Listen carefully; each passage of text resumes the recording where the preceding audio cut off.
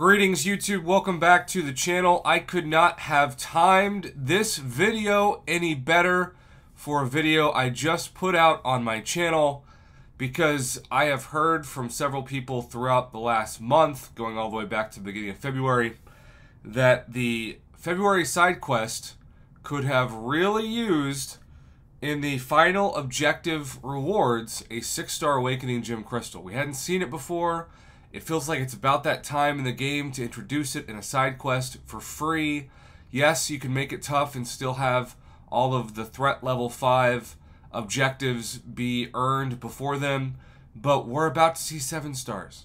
And normally Kabam gives the items and even the champions sometimes, although we have no hope at this point right now for a 6-star Quake or a 6-star Magic or a 6-star Wolverine to come into the contest. But the thinking is, if 7 stars are right around the corner, we should be able to see 6-star Awakening Gem Crystals more.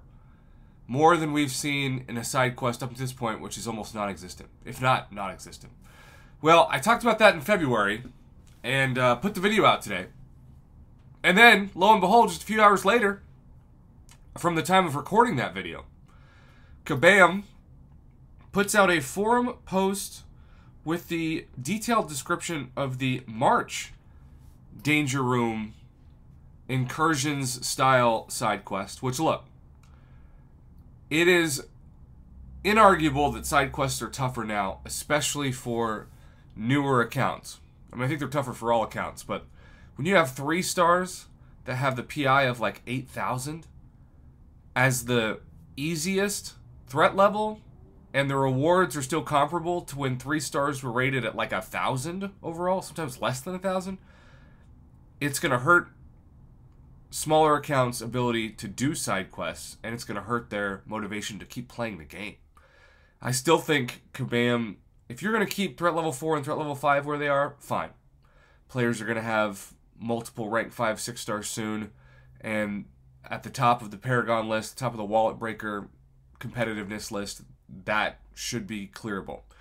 But if you want to grow your game, you got to bring in new people, and you've got to give the side quests something fun and easy to do.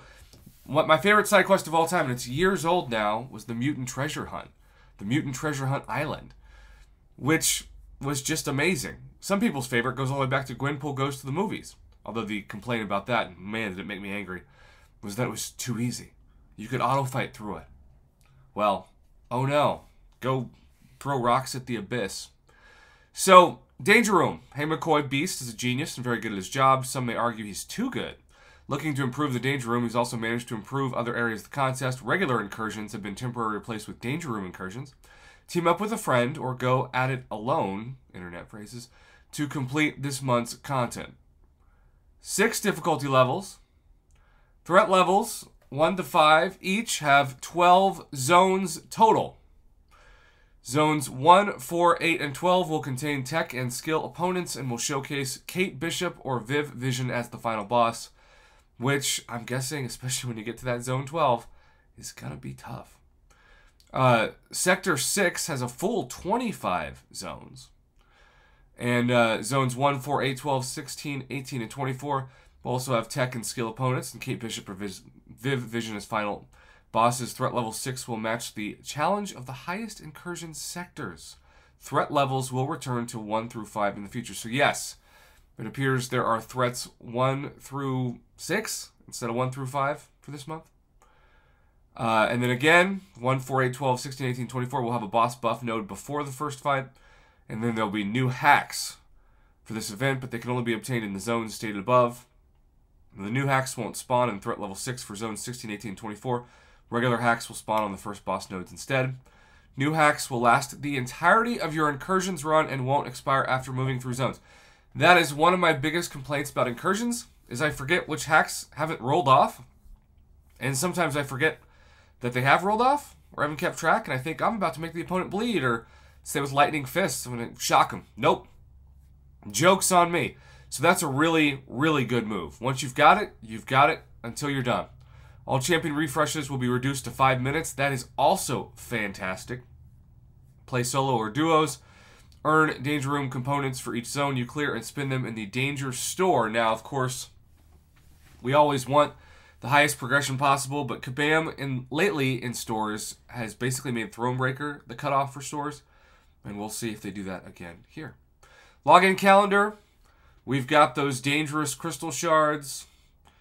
The new hacks, I'm not going to read every word of these because quite frankly that'd be a waste of your time and you can read it yourself.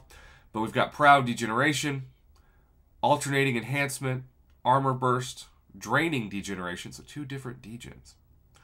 All Out Attacks, this one just increases attackers' ability accuracy by a flat 10%. And then All Out Effects, gain 10% increased buff and debuff duration in the potency of reinforcement hacks. Poisonous Truth, At the Ready, Keep It Going. Note these hacks will be added to the general incursions pool after this month's event. They will no longer be indefinite. Wah wah. And then the Danger Store. Starts with Proven, has the usual bare minimum items. Then Conqueror, then Uncollected, then Cavalier, then Thronebreaker. And do we see anything past Thronebreaker? It appears no. So no Paragon Store. I can already tell you, I put the Prof and Prophecy on this one because it happens every time this happens. There will be some Paragon players very annoyed by that. Paragon has almost been a title in the game for a year, so that is a bit confusing that they don't have a Paragon Store. So Thronebreakers, you will feel even with Paragon players, at least in this regard, this month. You'll get a good amount of Tier 5 class Catalyst, Crystal Shard opportunity. You'll get a 50% Tier 5 and 100%, essentially, so 150% of, well, I'll take it back. You'll get 3 fully formed Tier 5 basic, and then you'll get an additional fully formed out of 50%, and then an additional Tier 5 class Catalyst Crystal, but there's still no selector. So there have been some people who said, Prof, when are we going to get in the 100% Tier 5 class Catalyst selectors in the side quests? Not this month. At least not here. Tier 6 basic Catalyst, Tier 3 alpha Catalyst fragments, 6-star 6 stones that are generic or 10. You know, we'll take that. 1,500 6-star hero crystal shards, 6-star 6 stone crystals, 200,000 gold into Tier 2 alpha Catalyst. Okay. So, you know, the usual rewards. Danger Room milestones. You've got all those different gold and Danger Room components. Incursions milestones, same thing. And you keep scrolling down, and you keep scrolling down, and you keep scrolling down. And then you'll notice we've got special zone rewards. Now, with these special zone rewards, we will have a ton of opportunity, especially you Sector 6 folk, for Tier 3 Alpha, Tier 6 Basic, and then a 6-star Awakening Gem Crystal at the end of Sector 6 on Room 25, which personally I don't think traditionally is worth that at all. After about Room 10 in Sector, well, what used to be Sector, 9? I was good. But here's what I think matters the most. When we talk about those solo objectives and the rewards that go along with them, when you go to threat level 5, this is the big takeaway from this video. It is not some kind of clickbait BS.